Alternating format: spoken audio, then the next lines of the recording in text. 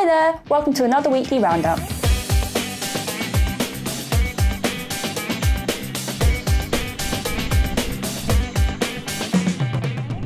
Having teamed up with BMW Motorrad to create a pair of Marshall speaker-equipped motorbikes last year, Marshall has ventured further into automobile territory with a Marshall-themed Mini, created in partnership with David Brown Automotive.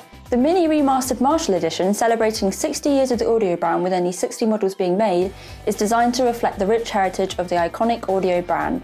Over in Spain, Ana Dominguez has joined Fenix Stage as the new lead of the logistics department. She said of her appointment, "I have joined at a time when the logistics industry is uncertain and changing, so the position requires flexibility, an open mind, resolution and speed in negotiations." Vizrt have got their heads in the cloud this week. John Rodell has been appointed the company's new global lead for its live production in the cloud offering. Rodell spoke of his desire to be a part of driving change since working with technology of the future.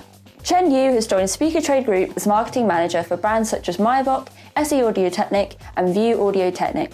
Yu is said to be a breath of fresh air for their marketing department. Hideaki Onishi has been named as the new chairman and CEO at Christie, replacing existing CEO Kazuhisa Kamiyama. Kamiyama, who will return to Japan to take up a role at parent company's Ushio's HQ, said that together Christie has overcome unprecedented adversity and prepared the company for a prosperous future. He said he will leave knowing the company is in good hands with Hideaki. Anchor, Turkey's first film with car chase scenes, discovered the advantages of virtual production when it asked MGX Studio to shoot its car interior scenes using the Disguise extended reality solution. The space is Turkey's first virtual production studio and has already delivered high-profile productions including projects with Netflix and Turkish production company Autonomy. Canberra-based rental and production company Elite Event Technology has made a new investment in 16 Robe Megapoint moving lights for general stock, which joined the 16 they already owned, having purchased them in 2018. EET's new Megapoints immediately went out on several music events, including the 2022 SummerSalt Festival at Stage 88 in Commonwealth Park in Canberra.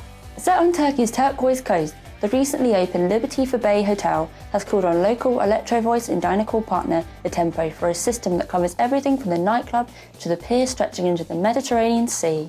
For the outdoor entertainment hub, The Tempo opted for the X1 line array system and specified 2 hangs of 4 flowing cabinets per side, supplemented with low-end reinforcement from 18-inch subwoofers under the stage. ZX5 cabinets powered by L-series amplifiers have been selected to provide the soundscape around the outdoor swimming pool. The nightclub has been kitted out with ELX200 loudspeakers, providing balanced sound while still considering neighbours in the accommodation above.